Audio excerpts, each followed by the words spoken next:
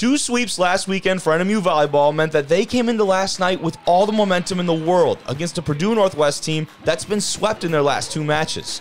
Set 1 started off in familiar fashion for the Wildcats, jumping out to a 12-5 lead on this kill from Jackie Smith at the net. The Pride would call their first timeout and battle back into it, but the lead never changed, with Purdue trailing by at least 4 points the entire set. Facing match point, a service error gave set 1 to NMU with a score of 25-17. Set 2 featured a more back and forth start, with the Pride tying the score up at 9 apiece on this kill from Erica Trell. Purdue Northwest beat the Cats to 20 on a wide block off the hands of Rain Thompson, but that's where they drew the line. Northern would score the next 6 and take a 3-point lead, up 23-20. After reaching match point, Megan Meyer puts it away and seals the deal on set 2, 25-21 in favor of the Wildcats.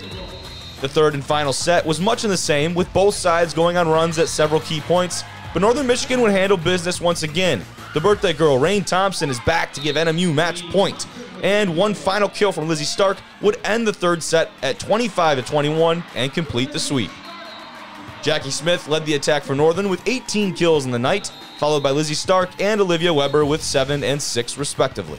The team is back in Vandeman Arena today at 4 o'clock for Senior Day against Wisconsin Parkside as they honor their 3 seniors in their last regular season game. For the NMU Wildcats, I'm Kobe Manzo.